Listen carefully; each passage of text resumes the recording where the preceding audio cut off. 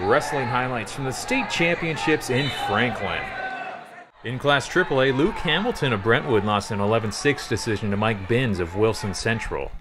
Couple of great kids, couple of great wrestlers. Luke coming in having won last year, 145, and I think that this may have been one of the more anticipated state championship matches of the night, because anybody in the wrestling community knew how good both these guys were. I think if they wrestled 10 times, they might split, but that was the one that Mike got, and obviously you feel for Luke having won it last year and expected to come back and win a second one. That's a tough loss, a tough way to end your career. But again, Ben is a great kid, and nice to see him